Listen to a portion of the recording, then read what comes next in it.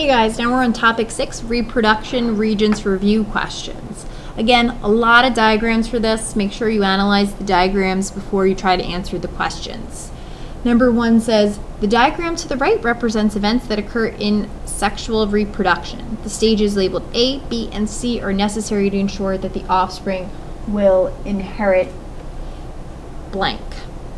Here we have the male and the female. The male produces sperm, the female produces an egg. So we have to think, what is process A and then what is process B? Process A, remember, is meiosis. We're halving the number of chromosomes, so inside of here you'd have half the normal number, which is typically represented by an N. Over here also, for egg production, we have meiosis. Remember, meiosis makes sex cells. Egg also has half the normal number. C represents the process of fertilization. So now we've made a complete set of chromosomes, 2N, half from the mom and half from the dad. We've restored the chromosome number, and the cell that's formed is called a zygote. So based on that, why do we have to have sex cells formed with half the number and then have them come back together again? That is to ensure that the offspring will inherit 1/2 of their chromosomes from each parent.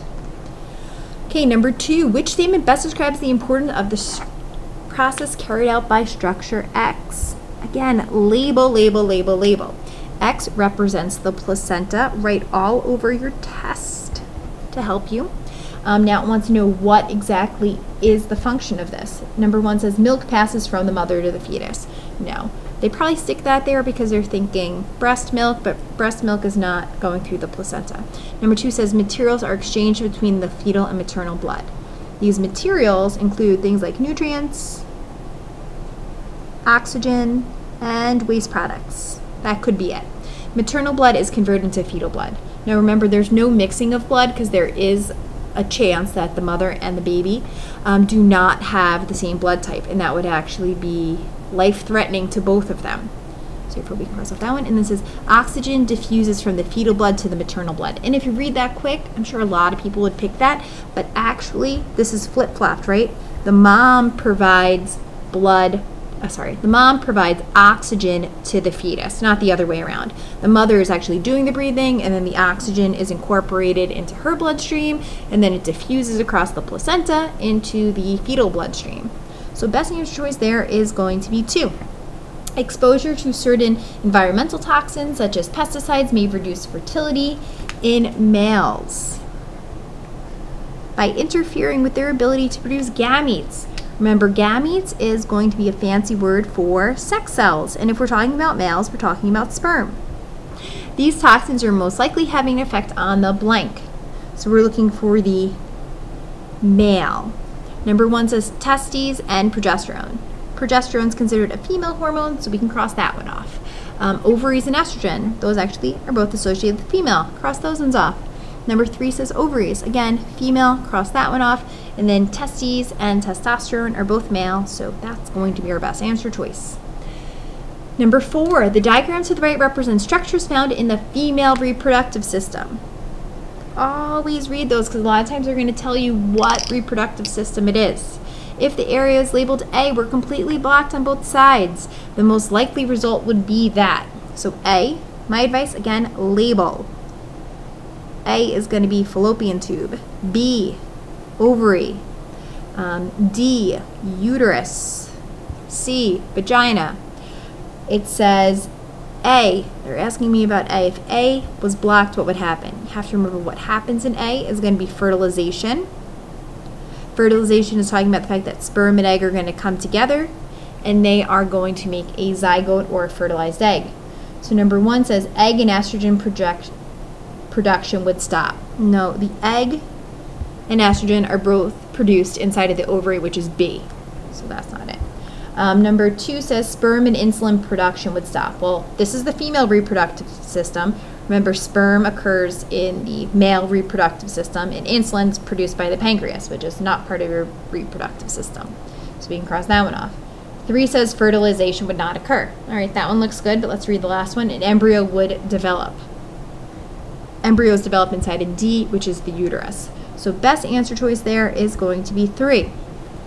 Next up, a paramecium is a single-celled organism that reproduces asexually, right? Meaning one parent without sex cells. The offspring of paramecium would usually contain, that's going to be 2 genetic material that is identical to the parent. There's only one parent, so they get all their DNA from one parent cell. Flip over. The following events occur during sexual reproduction: mitosis, meiosis, fertilization, and birth. Which sequence represents the correct order of these events during sexual reproduction? So first thing that has to happen is you have to make sex cells. The process of making sex cells is going to be meiosis. So that's going to be first. We're looking for B first. The last process is going to be D, birth. So we've got B, and the last one is going to be D. Now we have to figure out what's going on in the middle there. After you make your sex cells, which is meiosis, sperm and egg, they have to come together for fertilization. So that's going to be C. And then they're going to go and divide. Right? And when they divide by the process called mitosis. If you need to, my advice would be actually go and draw the embryonic development sketch kind of that we looked at earlier. Looks somewhat like that. Best answer choice for that then is going to be 2. Next up, another diagram. A reproductive system is represented in the diagram. Which structure is correctly paired with its reproductive function? Now they don't say you have to do this. A good idea is always to write down what reproductive system you're looking at, which is male. If we go through and we label them, A is going to be the vas deferens, B is going to be the testes, C actually has nothing to do with reproduction, although everyone always gets that one confused. It's the bladder, and then D is going to be the penis. Okay, so A says pathway for gametes. Okay, that's true. Again, though, let's see if there's a better answer. B says synthesis of progesterone. Actually, that makes testosterone, so that's not going to be it. C says production of sperm. Well, that's the bladder. The bladder doesn't make sperm. The bladder stores urine until it gets released from the body. And then finally we have D, regulation of homeostasis, which is the penis. But the penis is really just responsible for the delivery of sperm into the female. So best answer choice there is going to be 1. 8, the diagram below represents reproduction in yeast. The genes in the bud are identical to the genes in the parent. So really important statement there. The offspring and the parent are going to be identical. This type of production of offspring is a form of. So it says they're going to be identical. When they're identical, we're talking about asexual reproduction.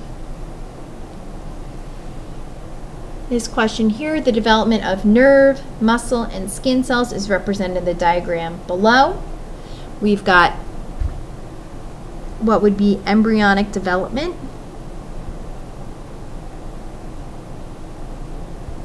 Note here, fertilization is occurring, formation of a zygote, a bunch of mitosis is happening. Over here, all these cells are getting their specific jobs. When you get your specific job, remember that's called differentiation. Which statement best explains how each of the different cell types can develop from the same embryo?